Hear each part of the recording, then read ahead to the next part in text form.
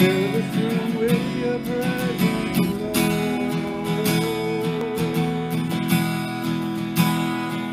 We worship you, we adore you, we call on you tonight.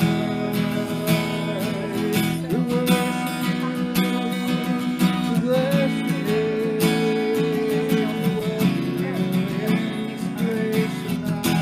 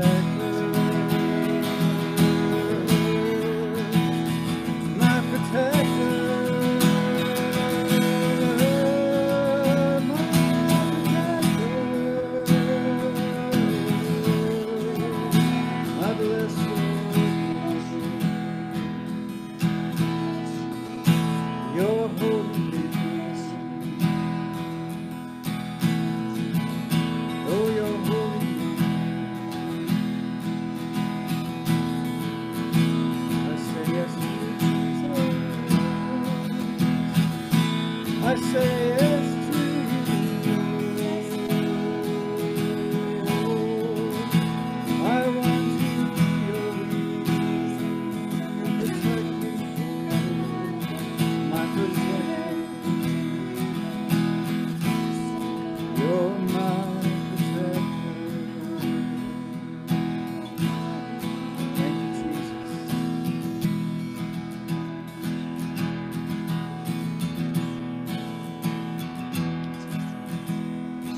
Worthy are you,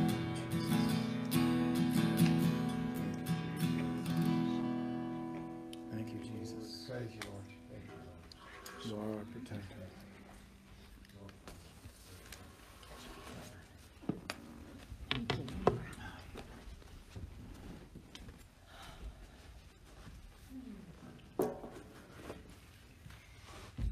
Thank you, Kevin. Praise the Lord. Powerful. Powerful, powerful. Hallelujah. God is so good. All the time. Thank you, Lord. We praise you for your presence. Oh, we thank you for your spirit.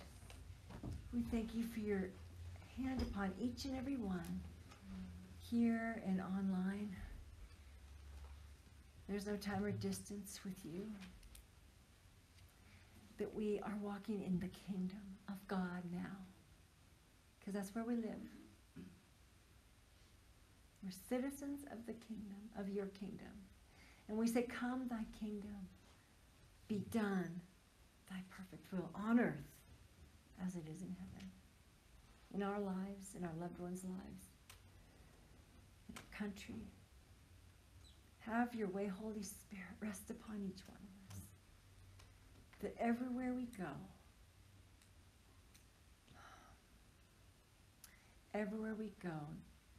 there's influence.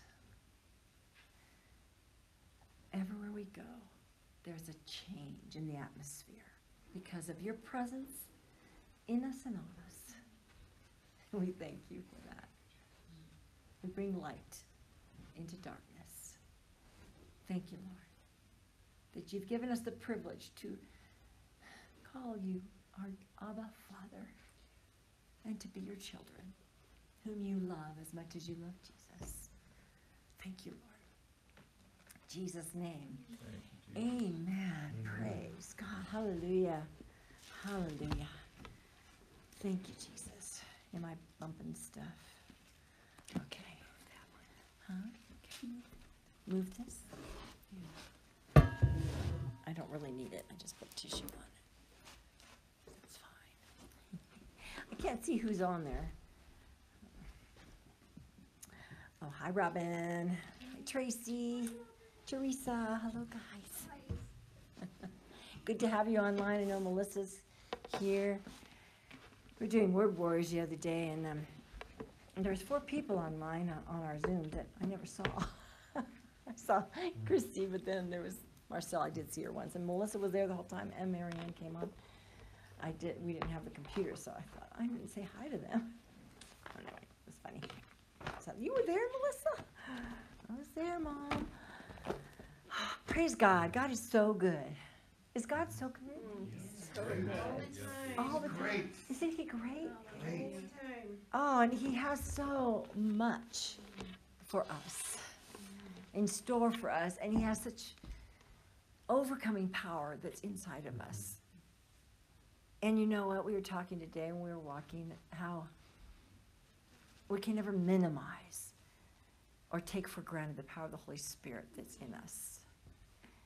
And the power that raised Jesus' dead body from the grave that's in us. And when Jesus said, all authority has been given unto me. And when he said that, that means the devil has no authority. That's right. And then he told us to go. First wait in Jerusalem. Go there first, get the power of the Spirit.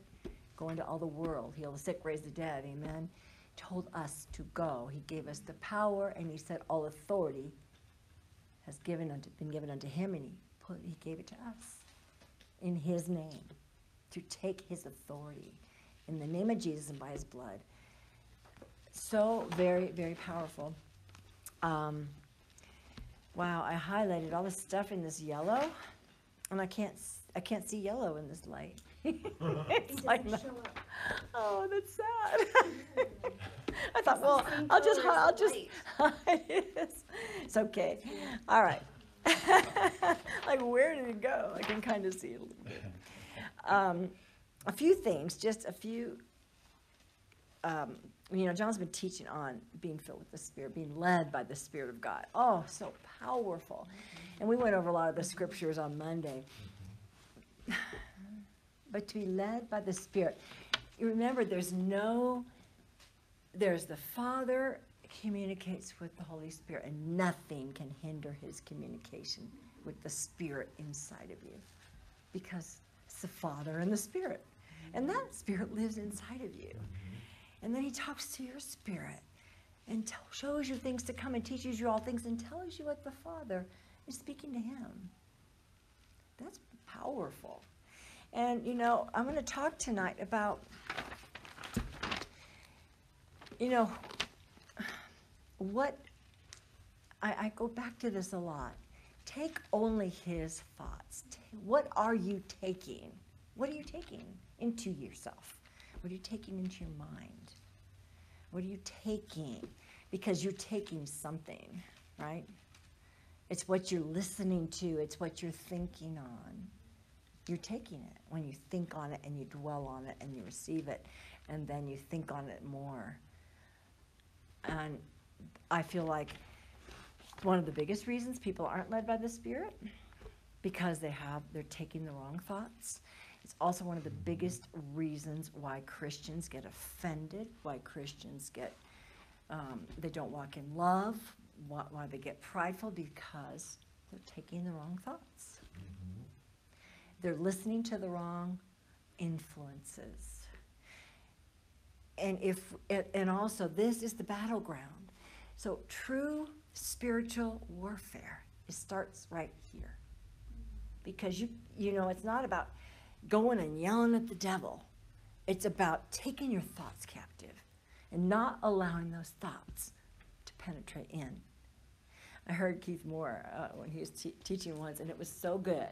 I'm going way ahead of myself because I haven't even read the scripture yet. I'm going to read the scripture first. Let's go right away to Philippians. I'm going to start with Philippians 1:9. This will be let's just turn to Philippians. And then we'll figure out where we're going from there. Philippians 1, I think we'll start with. I'm just going to say that one little prayer in Philippians 1. And then a lot of scripture tonight, which is awesome, but won't be able to get to it all. It's a good problem to have, isn't it? I can't find Philippians. Come on, where'd you go, Philippians? Page 1861. I'm just going past it every time. Philippians, there it is. Okay. Philippians 1, which says, I'm so hot. Philippians 1:9 says, and this I pray this for you, and I pray this for all of us, that our love, Kevin, I listened to your message on love, and that was so good. Your message is really good. And I've always loved this prayer, that your love will abound more and more in knowledge and in depth of insight. This version says in knowledge and all discernment, that you may approve the things that are excellent, that you may be sincere, and without offense till the day of Christ, being filled with the fruit of righteousness, which are by Jesus Christ, to the glory of the Lord Jesus. And in the Passion version, because that wasn't my version, I memorized it in, so I said it in two different versions just there. Passion version is really good on this one. It says, I continue to pray for your love to grow and increase beyond measure, bringing you into the rich revelation of spiritual insight in all things. This will enable you to choose the most excellent way of all, becoming pure and without offense until the unveiling of Christ. And the other versions say until the day of Christ. And you will be filled completely with the fruits of righteousness that are found in Jesus. the Anointed One, bringing great praise and glory to God.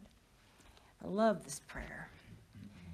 Our love abounding more and more in knowledge and depth of insight and discernment, discerning what is best, and so we'll be pure and blameless.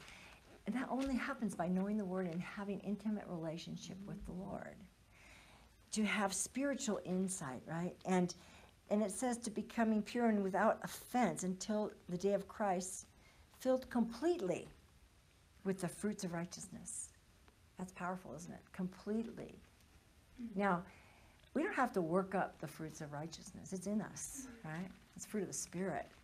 So when as John's been talking, being led by the Spirit, you're full of the fruit of the Spirit. When you're intimate, I said on a quote on Monday that so much we try so often to just by pure discipline to get close to the Lord and to become more righteous and whatever, instead of just by yielding to what the Word says, instead of just by focusing on what the Lord says. And oftentimes that discipline, it's just getting in the Word and listening. And He might say, I want you to rest. But we listen and we do. And we discipline ourselves to do, even though we want to go and run a marathon. And He says, sit at my feet. We want to go and save the world. And He says, no. Go wait in Jerusalem until you get filled with power. Because they were ready to go, I'm sure, once He came alive and they saw it was Him. Amen. But we have to yield. And when Jesus said all authority in Matthew 28 has been given, that means we need to yield. He says to go, right? So we have to yield to His mission. That's our submission or our commission, our co-mission, right? We're to yield to His mission for us. And we need to be freely yielded to God, fully yielded and freely. Amen. So a couple other points about that is, the reason I want to talk about what we're putting in is because if we live overly conscious of the world around us, what's going on, all the news, all this, this is so good. If we're overly conscious of the world around us, we'll imagine an enemy that's not even there. Yep, that's right. Mm-hmm. Yeah. You say that again? If we live overly conscious of the world around us, we will imagine an enemy that is not there. And then we're giving him place. And you find this in a lot of Christian circles. They're listening to the ungodly counsel, to this and to that, and they become depressed and discouraged, and that's self-inflicted. But you see it in the world where they're just so overly concerned about everything that's happening. They're losing their focus on what God is doing and how great our God is. Mm-hmm. Amen? He's so much bigger than what's happening. Mm-hmm. And if you're overly focused, all of a sudden you're glorifying the devil. Mm-hmm. That's what we do. Yep. Did you see what the devil did here? Did you see what he's doing here? Did you see what's happening here and here? And what the devil, we don't necessarily say the devil, but we're talking about his works. Mm-hmm. This is what he is causing people to do. And we're focusing on it and focusing on that. It's like saying, look how powerful the devil is. And oh no, there's COVID-19. Oh no. Look how powerful that COVID-19 is. And everything is above the power of God in your life and the word of God in your life and the promises of God in your life. Mm-hmm. And it's of our own making. We can imagine and produce an enemy in our own lives because of our thought life that we've allowed in. Yes, the devil or his demons. I mean, it's not like the devil is everywhere, right? We've talked about this before, and he doesn't have as many demons as there are angels, and he doesn't reproduce demons, so, they're not. We have a lot of angels, a lot more angels. We have a much more powerful God and much more powerful angels, amen? But it's here that we allow these things to come in our lives. That's that personal responsibility again. We need to guard our hearts. We need to guard our thinking, amen? And this all goes along with being led by the Spirit, because if you are listening to all this, you're not going to hear the Spirit. you're not going to be led. You're not giving place to him. You're giving place to all the other stuff. You're giving place to darkness. Let me just see if I can find some of these other highlights I wanted. The other thing is, and we shared this, this is whatever you give place to in your life, you'll impart to others. Because we were talking about Peter when his shadow, he was so full of the Spirit when he walked. This was a greater work than Jesus. Right? He says you'll do greater works. When he walked, nobody had to touch him. His shadow, they were healed. He was so full of the Spirit, overshadowed by the Spirit, that shadow, overshadowing, healed people. Just like being under the shadow of the Almighty. That's so powerful, isn't it? But if you're overshadowed by darkness and fear and worry and, oh, what's going to happen? The world's coming to an end and God is not big enough to fix this country. And there's no way Trump can win in this election. And you know what's going to happen then. You know? I'm saying that's not right. He is winning. Well, and it's happening, but they don't say that on the news. They don't say what's truly happening, how the exposing of evil is coming out. It's so exciting. But Christians are talking the other. So many, the fear and so that shadow on you is going to touch others instead of the Holy Spirit upon you, that when you walk, you impact. When Jesus walked anywhere, he changed the atmosphere. People ran. Jesus is coming. Jesus is coming. Take your sick. Bring him. They had faith. They wanted to touch him. They wanted to hear him. He had the words of life, like the woman at the well, or like the apostles. Where would I go? Right? Where would we go? We're not going to leave you. You have the words of life.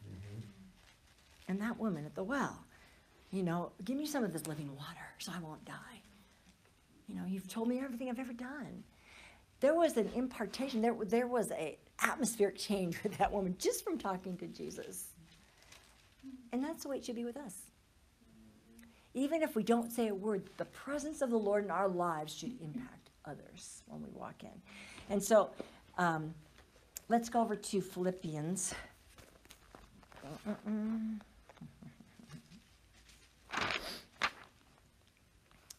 We're going to do Philippians 4. You know, when we talk about the Holy Spirit in us, the way we stay in the presence of the Holy Spirit at all times is to be aware that he's always with you. We need to be aware. We need to be thinking and talking to him and thanking him that he's with us. And like I said on Sunday, take that moment and say, Holy Spirit, thank you that you're with me and you're upon me and you're within me. And be aware at all times that everywhere you go, the presence of God is in you and around you. And that peace, like Jesus said, when you go into a place, give them your peace, and if they don't receive it, take it back. Well, that's the Holy Spirit, you know. He'll go and rest on people. If they're, you know, when you walk into a room, if they're willing to receive it.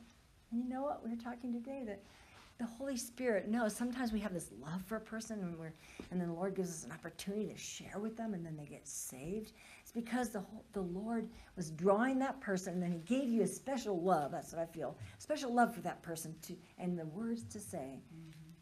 Because he already knew that. He saw that person, and he was drawing him because they had a soft heart, or they needed the healing. We all do, but they were ready.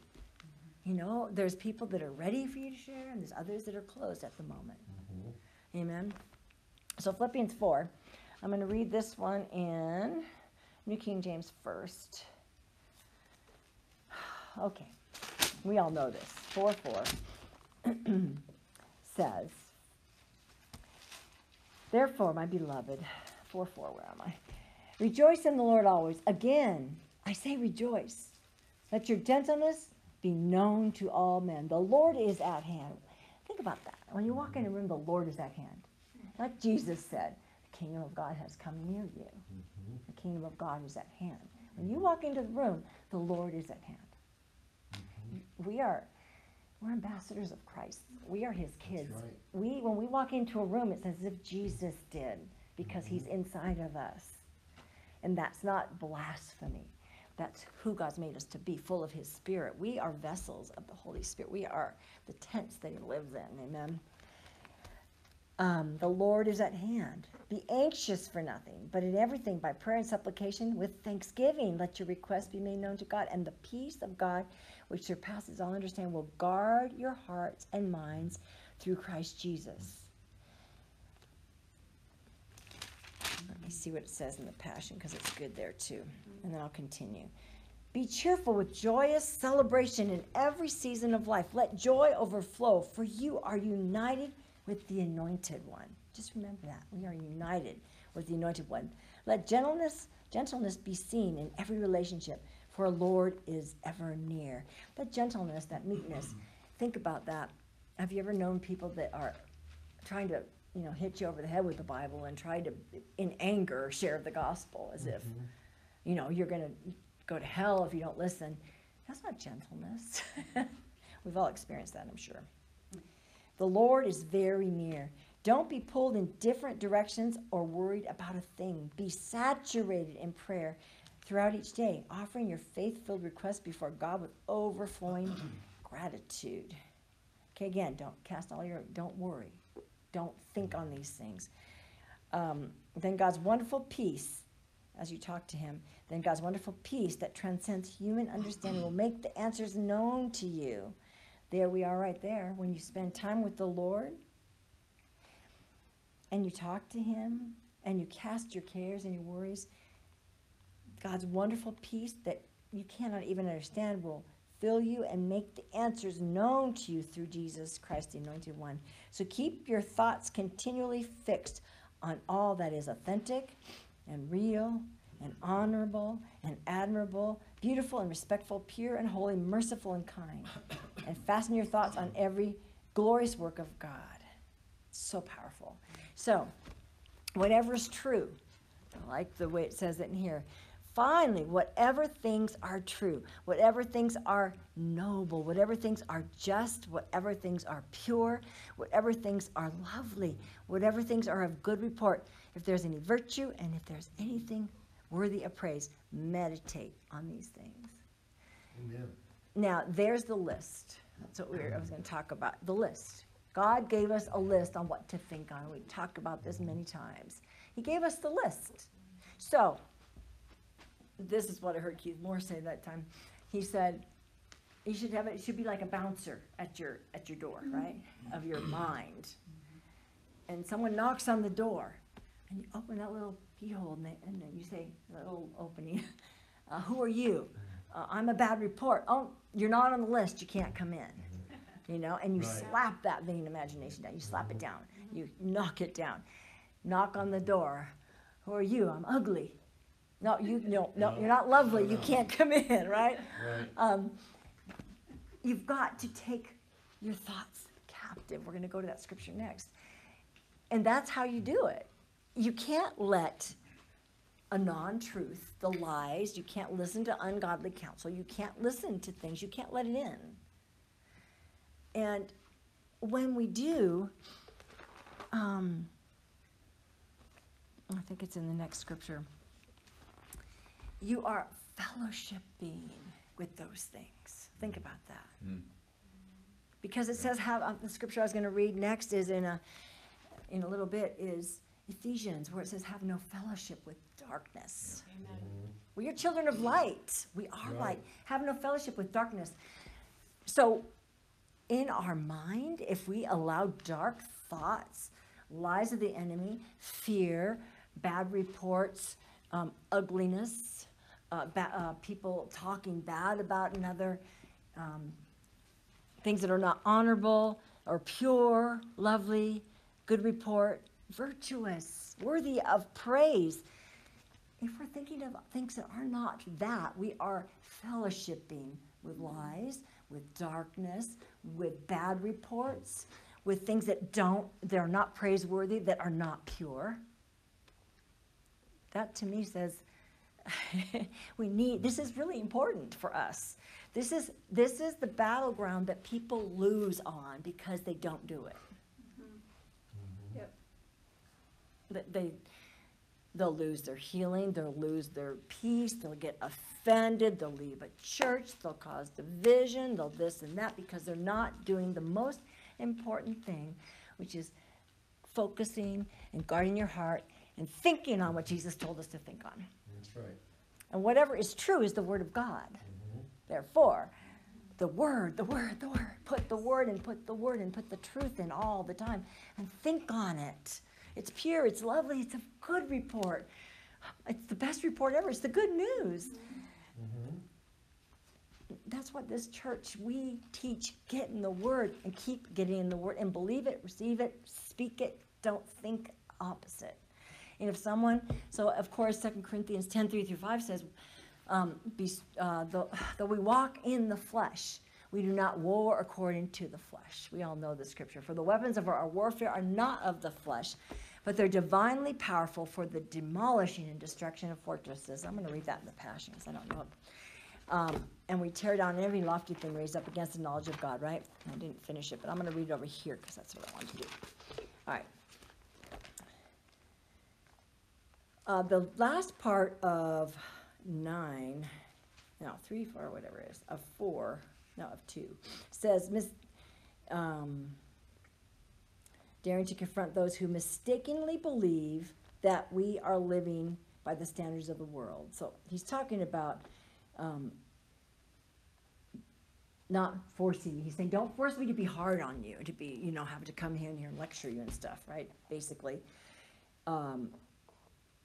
I'm willing to do it by daring to confront those who mistakenly believe that we are living by the standards of the world, not by the Spirit's wisdom and power.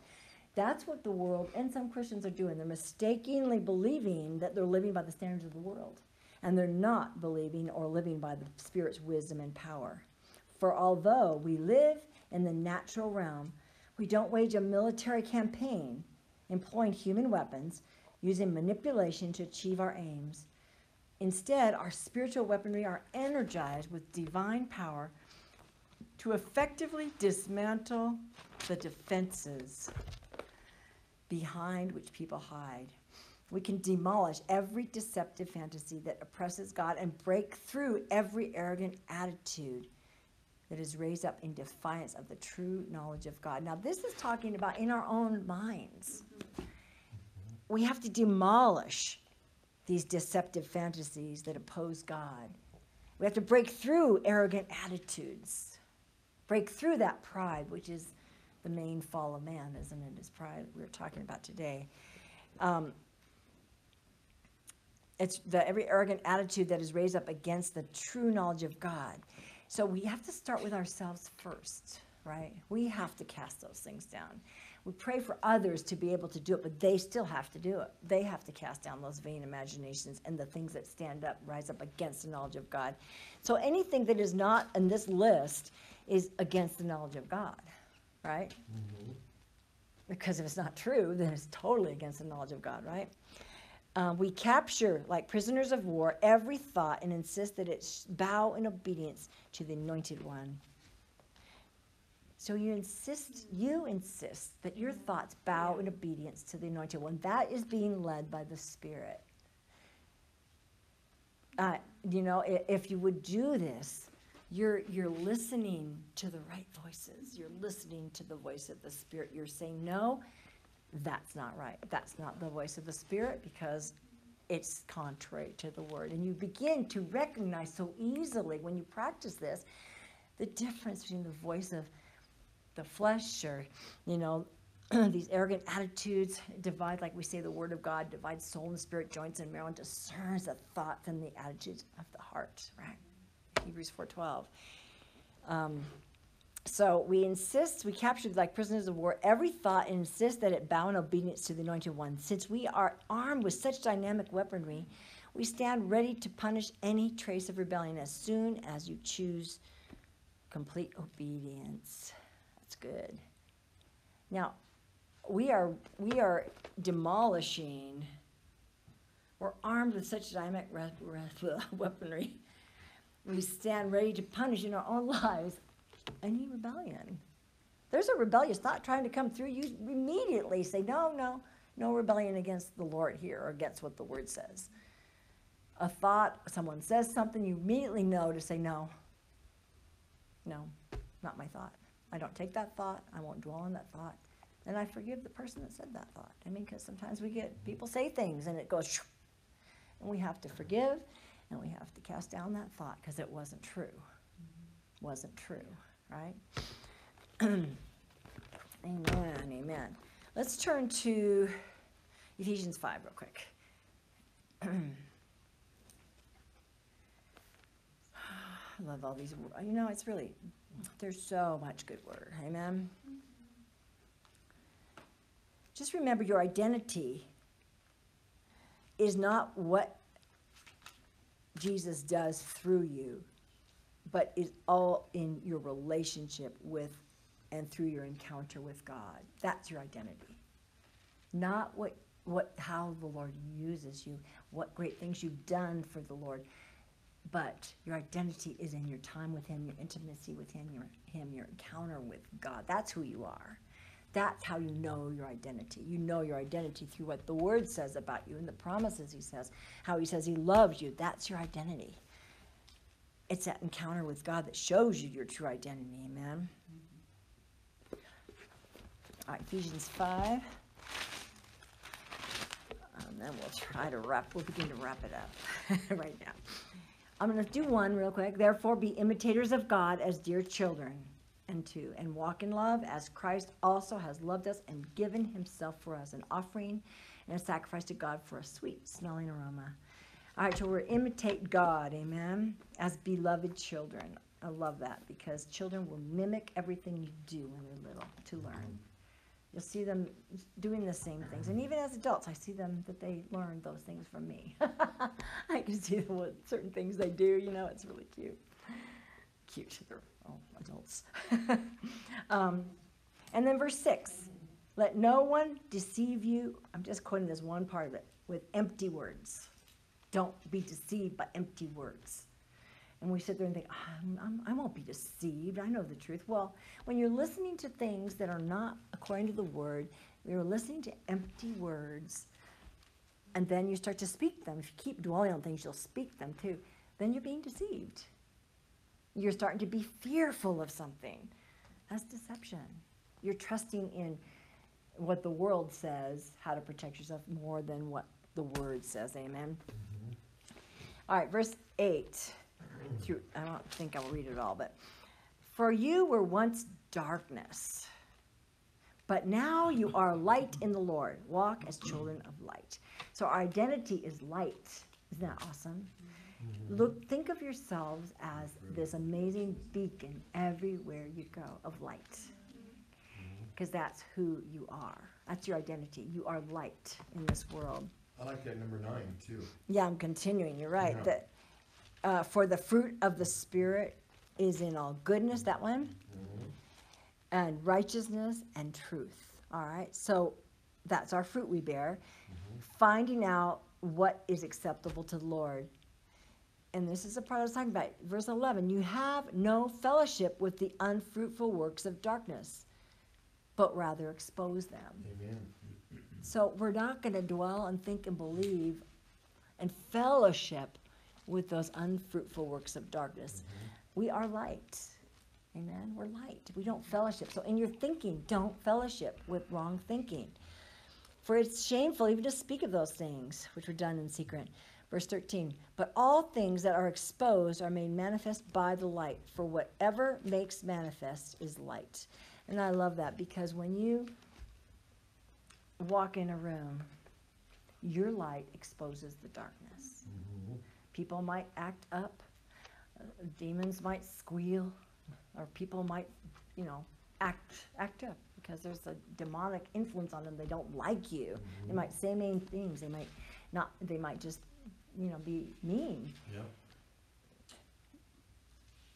But those things are exposed and made manifest by the light. I love that. Just think about that, who you are. Amen. And then, see that you walk circumspectly, verse 15. Not as fools, but as wise, redeeming the time, because the days are evil. Do not be unwise, but understand what the will of the Lord is. And further on it just says, but be filled with the Spirit. Amen.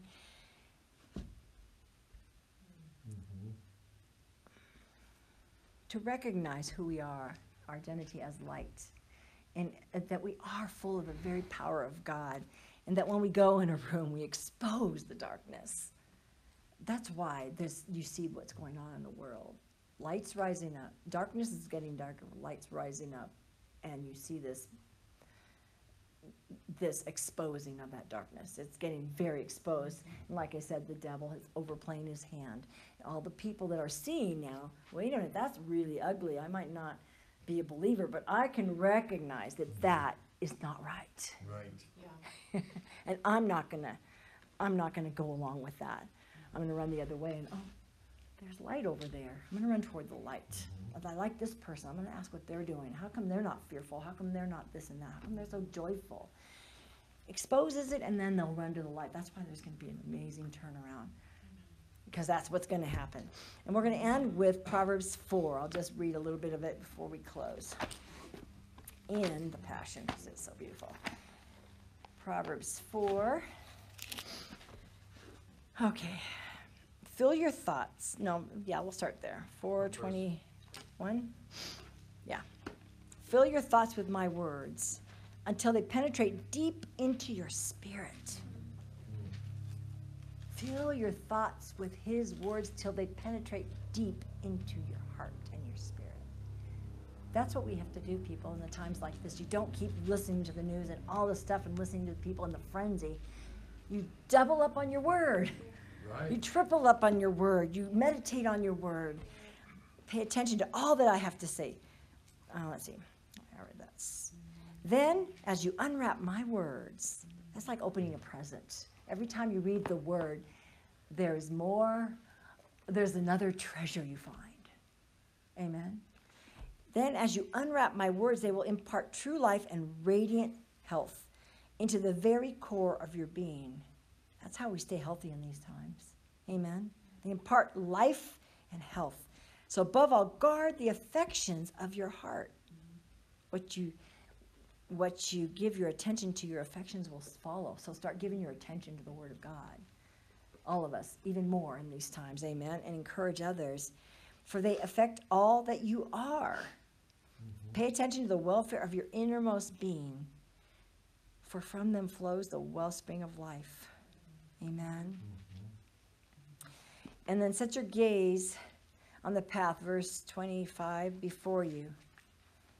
With fixed purpose, looking straight ahead. Ignore life's distractions. That's a good one. Ignore them. Say, no, you're not welcome here. No, I'm not going to think on that. Ignore the distractions that come in your mind. Starts there. I really should go and do this right now instead of spending time with the Lord. Or I really should. What's that noise out there? Oh, the phone just rang. We're trying to spend time with the Lord, and there's life's distractions yelling at you all the time. So we first have to start to ignore those distractions that try to pull you away from your intimacy with God in any way. Any of those thoughts that creep in, amen? Watch where you're going. Stick to the path of truth, and the road will be safe and smooth before you. Don't allow yourself to be sidetracked for even a moment or take a detour that leads to darkness. Every little thought that's wrong that you receive, that's not lovely and pure and of good report and true, leads you on a detour that can lead to darkness. We've all seen it in people where they get a little thought, and it might not be true. It's an untruth. It's a lie. And then they take it to the next level. Therefore, that person must think this of me. I'm so mad because they said this. And then they take it to the next level. I mean, really, it's how it starts. It starts with taking that little detour of thinking. Keep it on the truth, amen, on the straight path. And, we were talking on Monday about, it says to put your hand to the plow and not to look back. And then I was thinking also where it says, take my yoke upon you, because my yoke is easy and my burden is light. And you know, we think of putting our hands to the plow and not looking back as working so hard all the time and not looking back. But I just saw it as you put your hand to the plow and the oxen are pulling the plow. And that's the Holy Spirit. That's the Lord. That's everything the Lord has done. It's the Word. And you keep your eyes on the Lord, on the Word, and on the Holy Spirit. You're being led by the Spirit and keeping your eyes focused so you're not going like this, right? And like this. You will walk on that straight, safe path without effort. Because the plow, the strong oxen are pulling the plow. Holy Spirit is pulling your plow, amen? Jesus already made the way. He already did it all for us. But we just have to keep our hand to that plow, keeping our eyes on him. And it's the same thing as my yoke is easy, my burden is light. The oxens are, you know, if we were an oxen, we were yoked with another oxen. We're yoked with Jesus, and his is light, and he's pulling this thing, right? And he's directing us as we are led by him. It's so powerful and so wonderful. But it all begins with what we're doing in here. And that is governed by what we're putting in, right? Mm-hmm. What we're putting in.